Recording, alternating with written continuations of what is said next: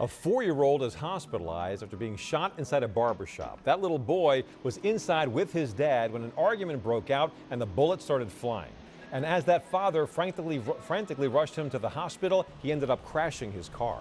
Sunday night, I'm Walter Perez. The big story in Action News is the search for the gunman who opened fire inside a local business, leaving a little boy severely injured. There were several other children with their parents inside the barbershop when the gunman opened fire, but it was the 4-year-old who suffered the most serious injuries. Action News reporter Brianna Gallagher live from police headquarters with details. Brianna.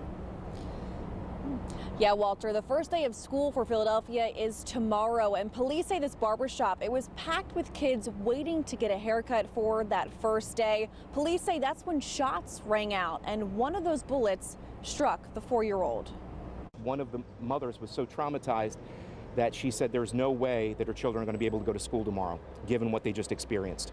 It was around 5:15 when police say a man walked into a barber shop on the 5000 block of Rising Sun Avenue in Olney. Tomorrow is the first day of school. Many parents were bringing their children in for haircuts. Officials say the man walked to the back where an argument unfolded. Then out came a gun. I mean, I can say we heard it. I heard pow, pow. I'm like, was that what? Wait, what? And then we saw things unfold. Police say shots rang out in the barbershop, one striking the 4-year-old in the shoulder. Police say the dad was on his way to the hospital with his son when they got into an accident at 13th and Grange.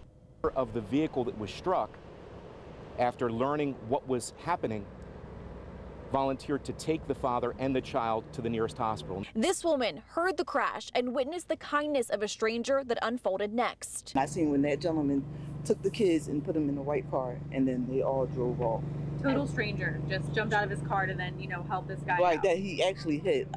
He must have hit. That must have been the accident, the boom that I heard. She knows firsthand what it's like dealing with gun violence in the city. I lost my only son, and I'm raising his son. My son's child who, I'm raising now. So it's horrifying. Now, police say it's unclear who the argument was with and what sparked it. Authorities say that 4-year-old is stable. We're live outside of police headquarters. Brianna Gallagher, Channel 6 Action News. Walter. Okay, Brianna, thank you.